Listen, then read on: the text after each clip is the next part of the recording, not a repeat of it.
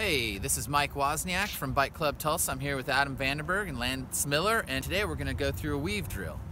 The weave drill is a slow speed drill that really helps you learn balance, brake control, and pedal control.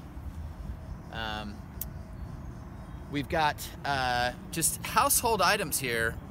You can use rocks or cups or soda pop cans, and we've spaced them about 10 feet apart, okay?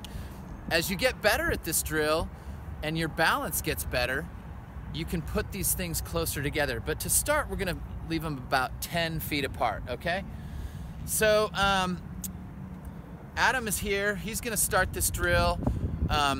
He's gonna engage his rear brakes, his front brakes, and he's got his foot in a power position. So when I say 1, 2, 3, go, he's gonna explode on that pedal, release those brakes, and start a drill. What you want to do when you're going through this, you want to keep your chin up and your eyes up and looking to the next turn. You don't want to look down right at the tire, or you'll lose focus of where you're trying to go.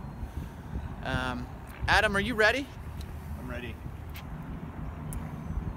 Count of 3. 1, 2, 3, explode.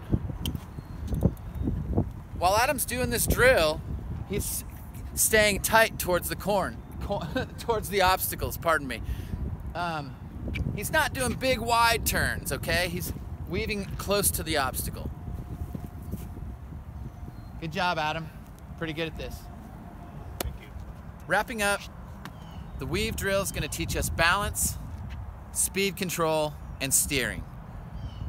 This is Mike, Adam, and Lance from Bike Club Tulsa. Happy pedaling.